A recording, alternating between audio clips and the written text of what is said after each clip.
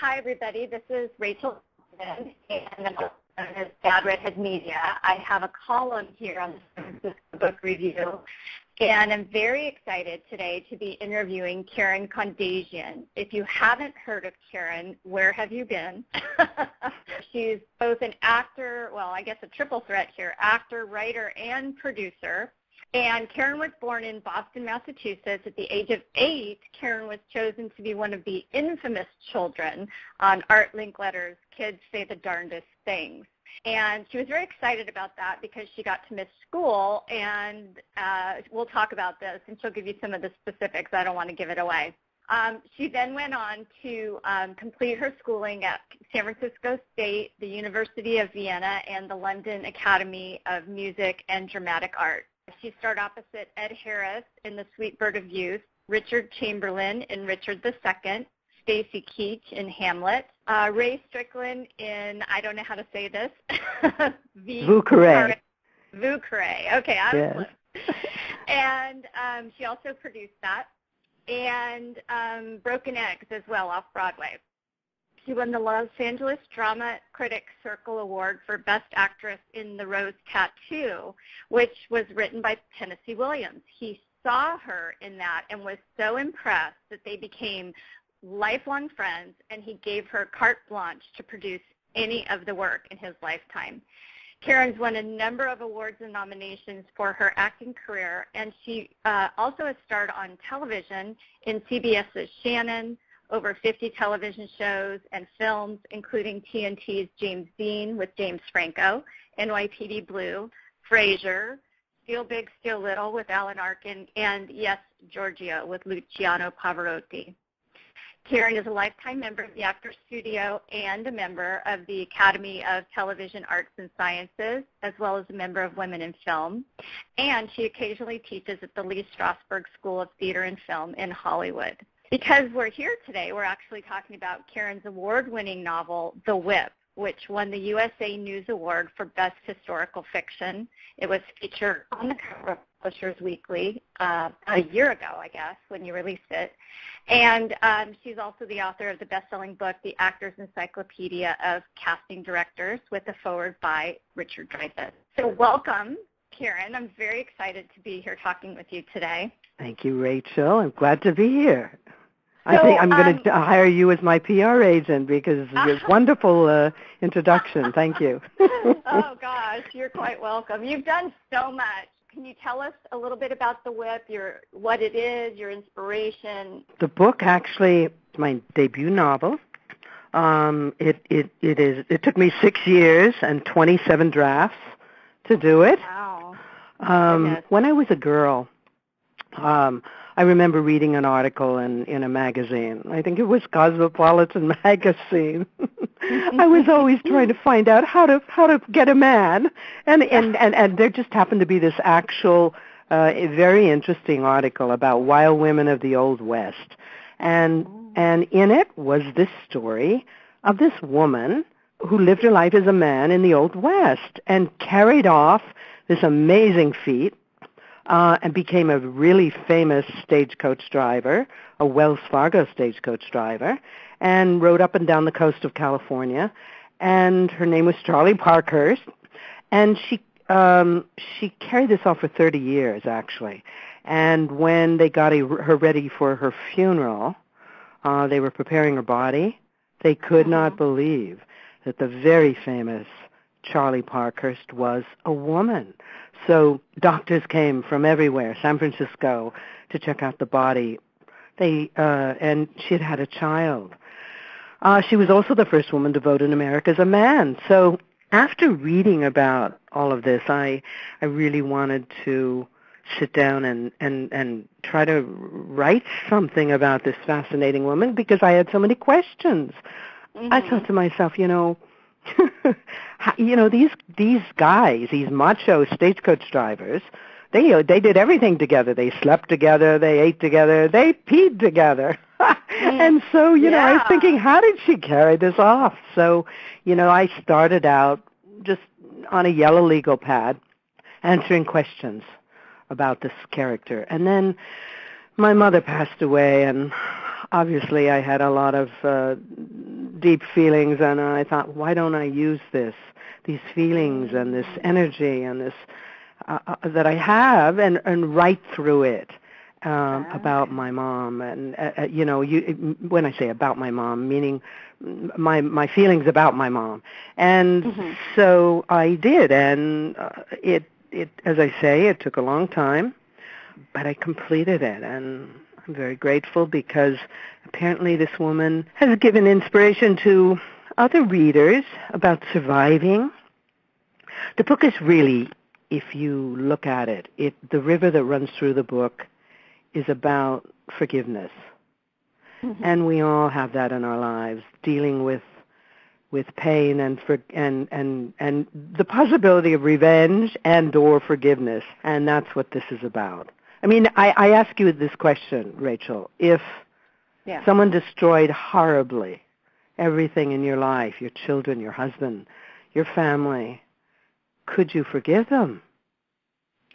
That's a very difficult question. I read the book. I loved it. And I have to say, when some of those types of things did happen in the book, because I don't want to give anything away, I cried. I loved how you wrote it with so much emotion. I could definitely feel that. And so it's interesting to hear that you had lost your mother. I am sorry about that, of course, and how you were able to channel that into your writing, because it is very emotionally written, and I compliment you on that. I also felt that the book was very visual, and I found myself wanting to cast it in my head, young Charlie and then older Charlie. Did you have anyone in mind as you were writing, or if a movie does come out of the book? Actually, Jennifer Lawrence would be amazing. And the reason is that she could start out, as a young 18, 17-year-old and then age up. And she also has that kind of, she has a look. She can be very powerful and masculine, kind of, when she, she has that. She has a coldness that she can bring to roles. I mean, she's a great actress, but she has that authority, I guess is the word I'm trying to say. Yeah. And last night I saw a movie, I think it was called Beyond the Pines, and I never thought of Ryan Gosling, but for Lee, the role of Lee. Yeah. He would be wonderful, the ultimate bad boy. Because when I was writing that role, I was thinking of James Dean, who had been, of course, one of my iconic figures of my tiny youth when I was very young. It's in the Western era. Oh my God, Clint Eastwood would be amazing to direct. But those are all dreams, and we all have dreams, and sure. But you asked the question, and that's who I see in it. So let's go to when you first started out in acting. You were cast in Art Linkletter's show. Can you give us a little bit of information? How did that come about, and what was that like, and was that life-changing for you? Yes, it was. I was 8 years old. They came to our school and interviewed. I guess they were looking for kind of peculiar, eccentric children who would say anything. And I was one of those children. And so I got chosen. And when I got on the air, he asked all of us what we wanted to be when we grew up. And I said I wanted to be a spy. But I said, no more. I want to be an actress. And he said, why? And I said, because I get to miss school, and you gave me my favorite lunch, grilled cheese sandwiches and orange sherbet, and so I know that actresses get all the free grilled cheese sandwiches and orange sherbet they want, and they get to miss school, so that's the life for me. So he kind of laughed, and that was the end of that. And guess what? I never wavered. In life, it's so interesting to look back about the choices that we make and where they come from. I always like to do that. And many times, even, not in this case, but many times even out of a bad situation, if that bad situation hadn't happened, the glorious thing that we hold in our hands now, it would not have been possible and would not have happened. And in the book, I don't know if you remember, I say, in every problem, there's a gift in its hand, and we create the problem because we need the gift. And I believe that in life. Yeah, it's true. I definitely agree with that. And we all learn from those things. And I think it's a matter of where you take it that it can be life-changing for you. So yes, you can either turn it against yourself, or you can use it, open it up, and try to help other people with the knowledge and the emotional knowledge that you get from the experience. Now, speaking of that, did you feel that your experience as an actress and of course, some of your life experiences helped you with regard to writing? Because your background was always acting, or did you write all along and then just got to the point where you, okay. I've always read. I've been a voracious reader. But the thing that's interesting that I discovered is I believe that writers, if they have the willpower and the perseverance and the dedication, can be some of the best writers, because we get a kind of training that it helps me a great deal in my writing. One of the things being, you said it was the book was very visual, that it was almost like a film when you read it. And we're trained as actors to use our imagination in that way, so that we see things, we feel things, taste things, almost like we can conjure these things up out of thin air like a magician.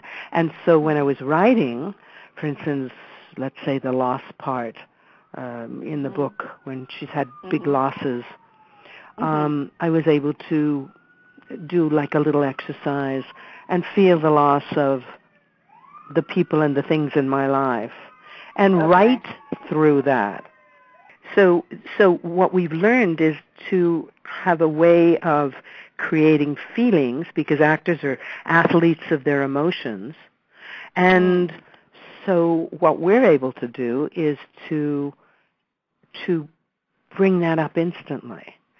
And I did that in my writing, and I was able to write through my feelings. So there's a lot of funny places in the book too. And so, I bring up my sitcom, the part of my mentality, my emotions that are, funny, that would make me laugh. And, so it was really helpful. In fact, for all writers, I suggest they take an acting class. That's such good advice, I think, for anybody who might be having a hard time getting in touch with their emotions. The thing we need to do as writers, and I think that is to let go of our intellectual side. I know that sounds peculiar, but the first draft should be just an emotional draft of the feelings of the world that you're in, the feelings of the characters, and then the second draft, you come in and you find some of the right words and the way, the phrasing.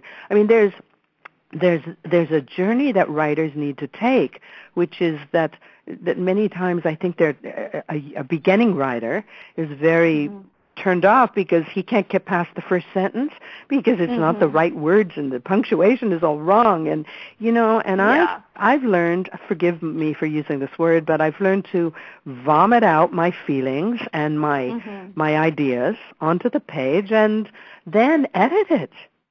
Later. Don't worry about how. Sometimes some of my best writing has been in the kernel of all of that. Oh, see, that's really good to know. That's great advice for, I think, any writer, but certainly for somebody who's just starting out. Yes, to start out. And also, I also suggest for people, let's say someone is not a writer per se and doesn't want to take the career of writing, but has wanted to write about their family, for their children, to pass on the heritage of what they know about their family. And so my idea has always been, and I suggest, is to take a tape recorder, I guess that's what you still call it, and to sit down with a best friend or a relative and have that person ask you questions and just tell. It doesn't have to start at the beginning. Just tell stories that you remember and that have been told, and then to transcribe it with something called Dragonware. There's a software that transcribes what you say, and then you have maybe 20, 30 pages already of it's all mixed up and like a puzzle, but there's the story, and then you can sit down and organize it and make some sense of it, and you've got your family's life there, and without even worrying about writing it. Karen, you did a lot of research with regard to Charlie and Wells Fargo, and just, for people who don't understand what the whip actually means, do you mind kind of explaining a little bit of that? Of course. I have some people thinking it's a bit of a sadomasochistic book or something. No, the whip in the old days was a stagecoach driver, and because they held the whip on the stagecoach, and they were like the rock stars of their time, by the way. All the girls would wait at all the way stations to not get their autograph, but to give them cookies and cakes, because they were all in love. All the girls and the children were in love with the whips. So that's what that is. And in terms of research, oh my God, of course, any period you have to research a lot. But one of the things I didn't think I was going to have to encounter was, when we're having conversation in the book, I had to check each word to make sure that word was used in the mid-1800s. Instance, like we use the word okay. Well, I looked that word up, and by the way, it was used around 1847, 48, because it sounded like an American Indian word. And when the Indians used to say yes, they would buy the beads or whatever it was in exchange for gold. Say a word, and it sounded like okay. And so we Americans picked that word out. I mean, of course, the Indians are Americans. They were the first Americans. But I'm just saying the European Americans picked that word up, and we got okay. So I found out there were many words I couldn't use because they just were not in existence. That was just that, let alone about Wells Fargo and about how long it took for a stagecoach to travel from Santa Cruz to San Francisco, and what the streets were like in San Francisco. Were there lights on stagecoaches? How did they drive at night?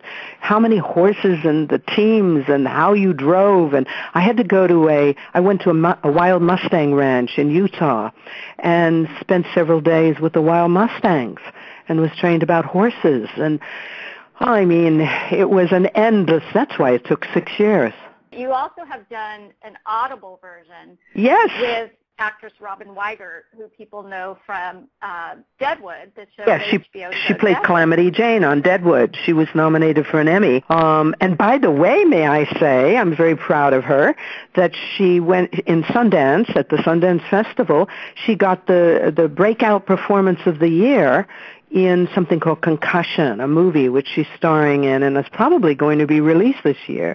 So I had an auntie who was blind, and I feel strongly for that, wanting to help in, like there's a place in San Francisco that I'm going to in about a week.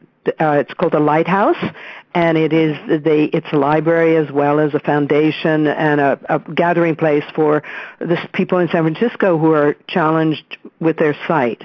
And they're all over America, in fact.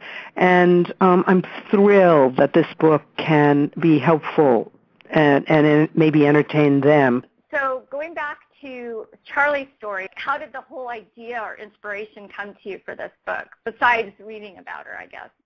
Slowly it came to me, but you know what I did first? It was interesting.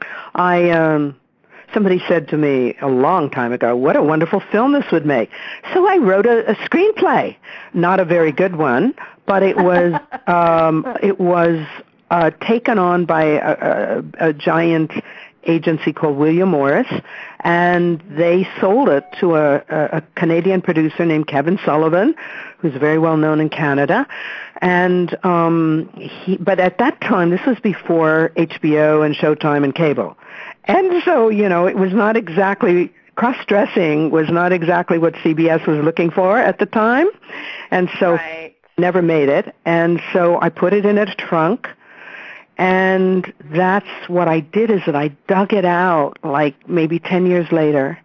And a girlfriend kept bothering me about writing a novel out of it.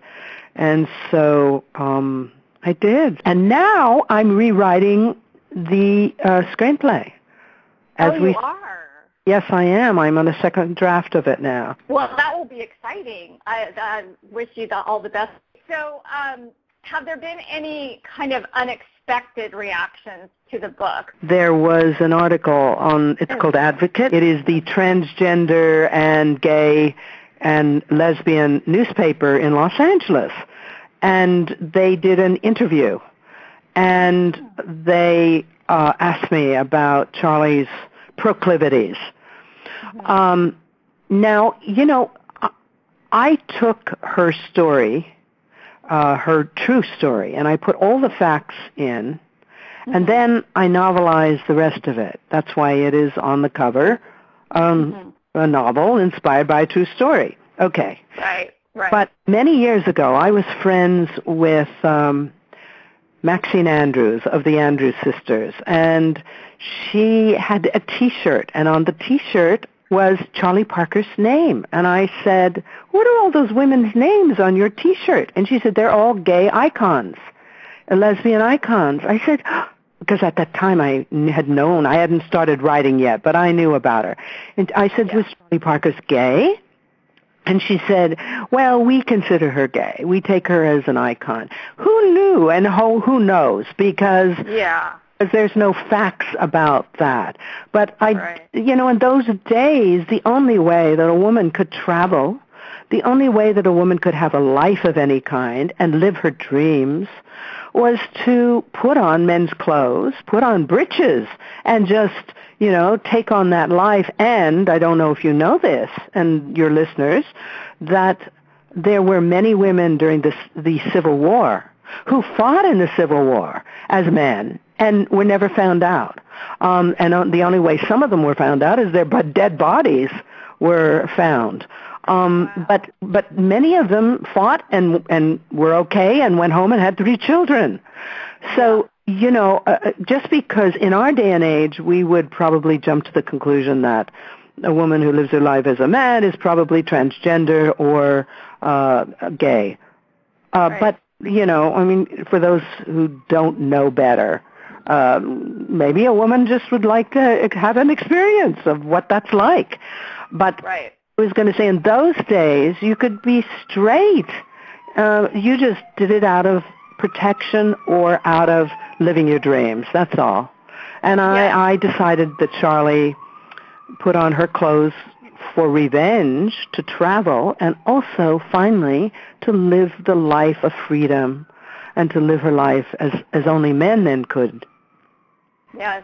It's amazing how much has changed to this day and age, and if Charlie could look forward to see that she ended up being a role model, I think that would probably shock her. Oh, absolutely right. And it's interesting that I think I mentioned that she was the first woman to vote in America as a man that we know of. She voted for General Grant. And what's interesting about that, by the way, is that, a little side note, is that she died of mouth cancer from smoking too many cigars and too much chewing tobacco and liquor, and so did General Grant. Same thing. But nonetheless, imagine that. I wonder when she was making her mark on her ballot, if she was thinking, I wonder if I'm the first woman to do this. Yes, I know. Wouldn't that be fascinating? Now, one very large highlight of your acting career was when you won the Los Angeles Drama Award for Best Actress in the Two. Fascinating is that Tennessee Williams saw you in that, and then he gave you carte blanche to any of his work during his lifetime. Now, can you talk a little bit about meeting him? And my gosh, I can't even imagine what that would be like. Oh, yes. Well, a friend of mine said, what did I want for my birthday while I was doing Rose Tattoo? And I just, as a joke, said, Tennessee Williams coming to Rose Tattoo. Well, the funny thing is, it was such a serendipity thing. He never came to California, particularly Los Angeles, which he didn't like that much. But he came for a play that he wanted to see in Long Beach, Eccentricities of a Nightingale, which is based on his Summer and Smoke. And while he was here, my friend, who was a talk host, got in touch with him, made the agreement. He was looking forward to that, and arranged for him to come. Now, what's funny is before he arrived, I met him at a Drama Critics Circle luncheon, and I had cleavage. I had a low-cut dress, and he kept staring across the table at my cleavage. Now, we all know that Mr. Williams, his proclivities were that he was gay, and so I was wondering. Anyway, we're introduced. He looks at me, and he said, He looks down at my breast. He goes, "May I touch them?" And I said, well, yes, of course. He very gently and gentlemanly put his hands on my breast, and he started laughing, and he said, "Oh, I'll take them, gift wrapped." And that was our first introduction. Oh, my gosh, what a wonderful story. You sound like such a character. Oh, he was a character, and he was lovely. And so after he saw the Rose Tattoo, he really, really enjoyed it and liked it. And so because I had produced that, what happened was I almost died, and which I won't go into, as a young woman, and my parents took a chunk of money and said, "What is your dream?" And my dream was to do this play. I was a member of the Actors Studio, and Lee Strasberg, who was my teacher, had always encouraged me to do this play, The Rose Tattoo. So I put together The Rose Tattoo, not even knowing you're supposed to get the rights. I knew nothing. Finally, of course, I did. And out of all of that, did the play, produced it. William saw it. After that, he gave me the rights to all of his plays for as long as he was alive. And that's the next one I did was with a young, gorgeous, sexy Ed Harris. And we did The Great Sweet Bird of Youth, one of William's plays. And then after that, I did another one called The Vieux Carré, with a wonderful actor named Ray Strickland. And so, it began my confidence, because I'd been very shy until then, and one of the reasons that I didn't do better in my youth as an actor is that I would walk into walls. I was looking at my feet all the time when I walked into auditions. I was so shy, and so it gave me a lot of encouragement and confidence.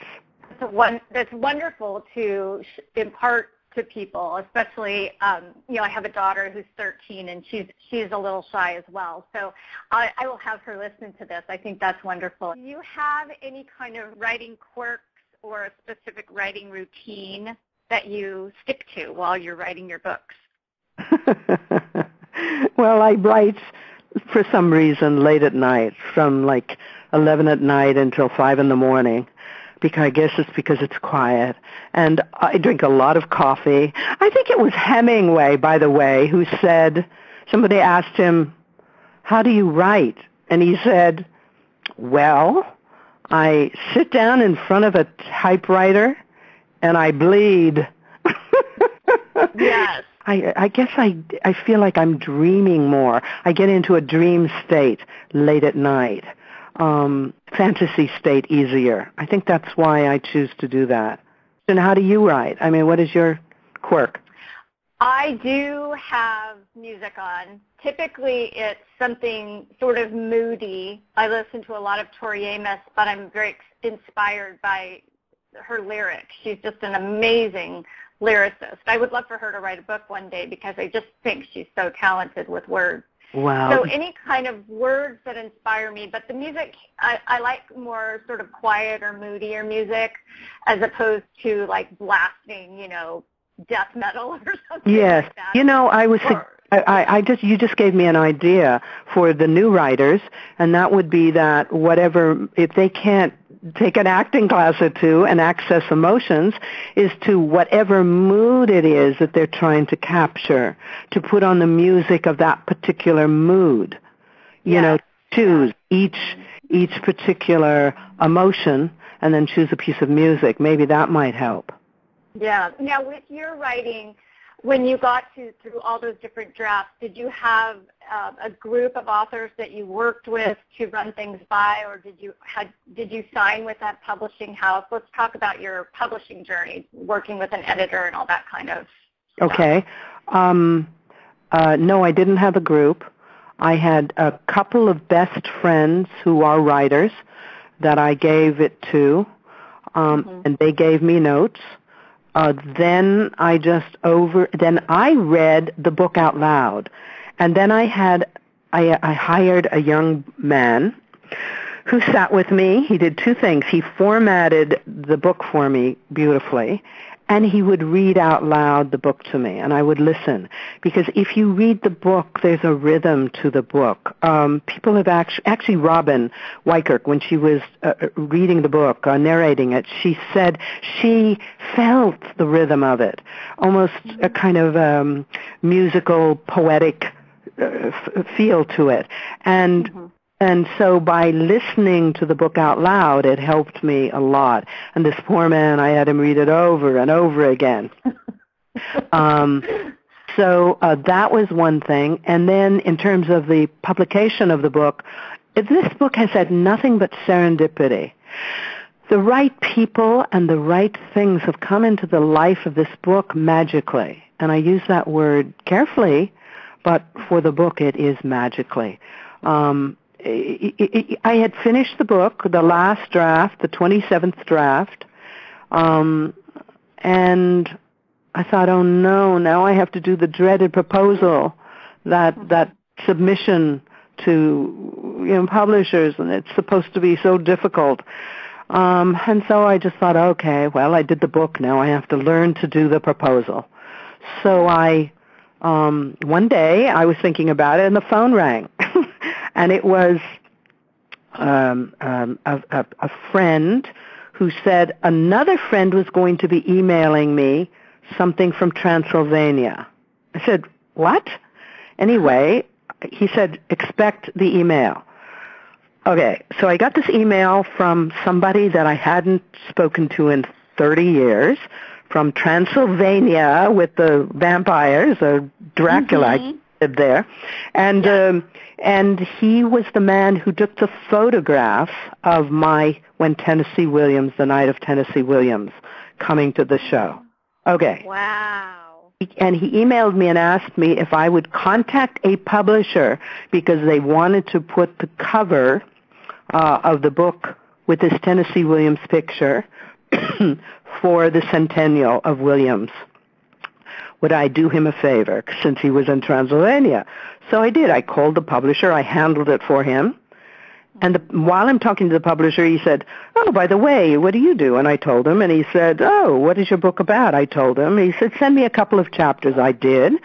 A week later, he said, send me the book. I did. And a week later, he said, we'd like to buy it. Oh, my goodness. So that's how easy it was. And then it is a boutique publishing house in the East Coast, which does particular kind of genre books. And so I called. I had a contact with CAA, which is a very, very big agency, if people don't know. It's the one where all the Academy Award actors are with. And I called somebody there in the publishing department, in the literary department, and asked them about this company. And they said they didn't know the company, but yes, go with the boutique house. I said, why? They said, because if you signed with like a Random House immediately with your new debut novel, and it didn't do well, that they would be taking it off the shelves in just a couple of months and not putting any clout behind it because it wasn't selling. But if you sell it to a boutique or smaller publishing house, they will do it forever because they want to get their money back. Oh, that's very good advice, actually. That makes a lot of sense.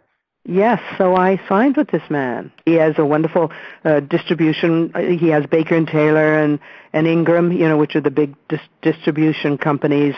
Right. Not only in America, but all over the world. And by the way, I'm very excited. I found out that the book has been selling a bit in Great Britain and Germany.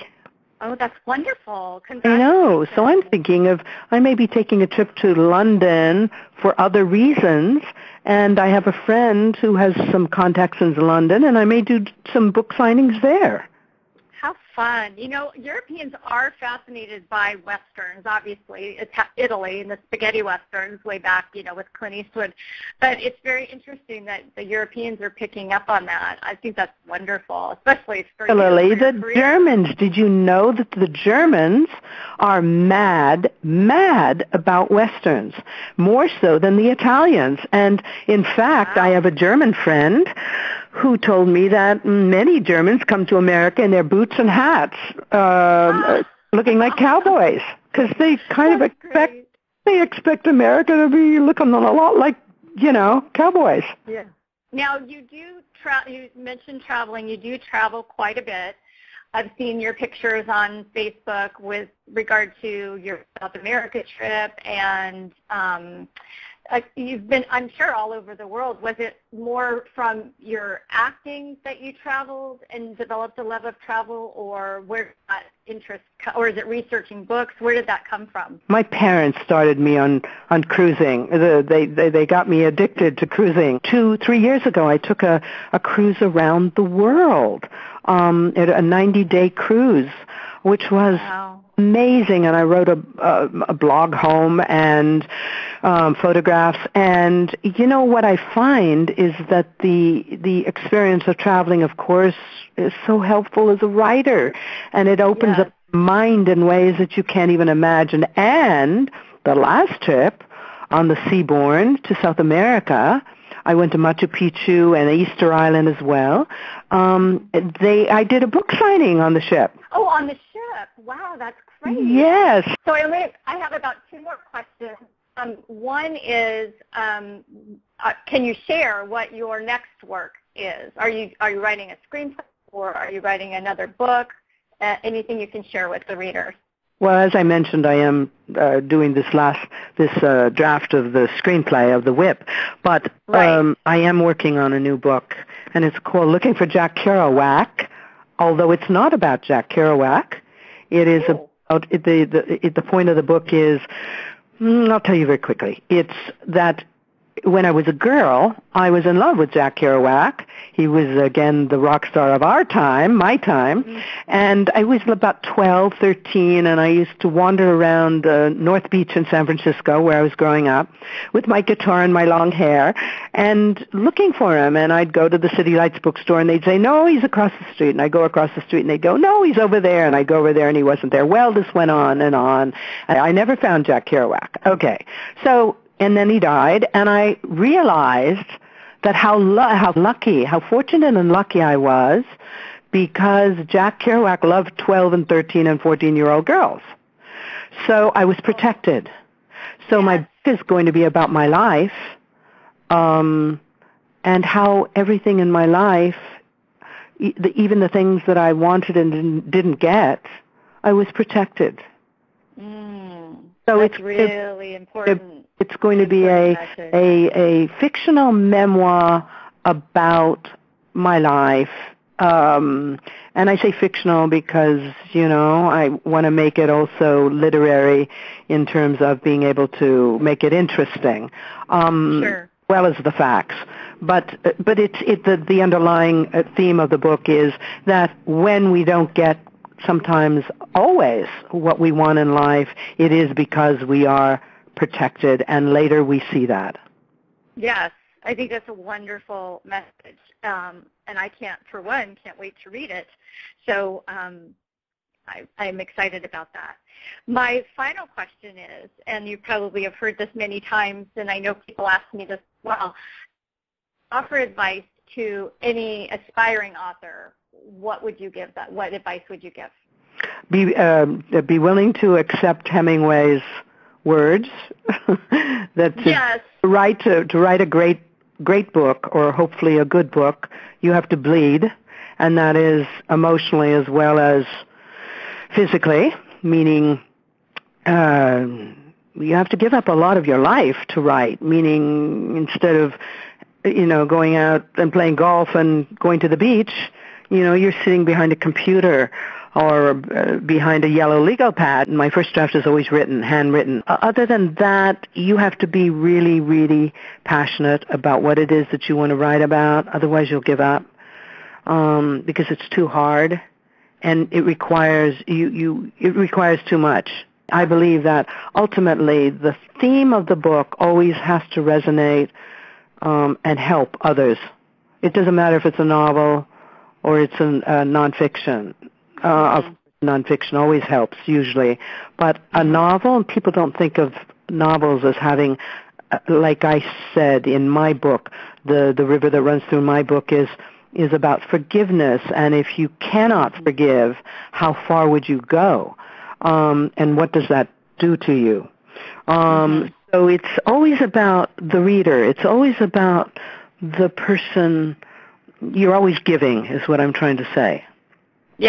Yes, and I think that when people read the book, they will see that. I don't know that. I think everybody brings to a story that they read their own impressions, obviously, but I think that comes across as very clear, and I think that for any author, because you need some kind of underlying theme that's going to allow you to write your story.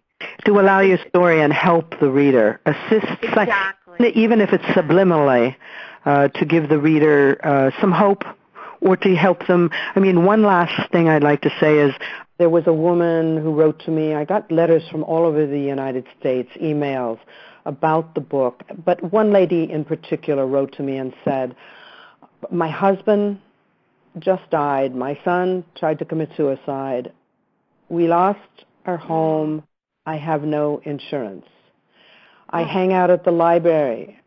I saw your book in the new book section. I liked the cover. I was attracted to it. I took it. I read it. And she said, I'm writing to you to thank you, because she said, if that character, Charlie Parkhurst, could survive what she survived, I can too. And so I'm very grateful that, I was able to, even if it's one person, to help. That's what I think ultimately a book needs to do for the reader. It needs to resonate in such a way that it actually can change someone's life, maybe. Yes, that's an amazing story. I'm so glad that someone shared that with you. And I think that that's what's so wonderful about your book, is it's such a strong female character, despite the difficulties that she has throughout her life. And that's so important for all women to see, I think, what our ancestors or our history, what we're capable of. And that's what I really love about the story. Thank you. That's great. Yes. Well, thank you for joining me today. I'm so excited that I was able to interview you. I appreciate it. Thank you so much, Karen. Have a wonderful day and a wonderful good luck on writing your next work. Thank you, and we'll talk later. Bye. Okay, thank you. Bye-bye. Thanks for listening to this Audible Authors interview. You can find more interviews at audibleauthors.net and thousands of book reviews at sanfranciscobookraeview.com, sacramentobookraeview.com, and our partner book review at portlandbookreview.com.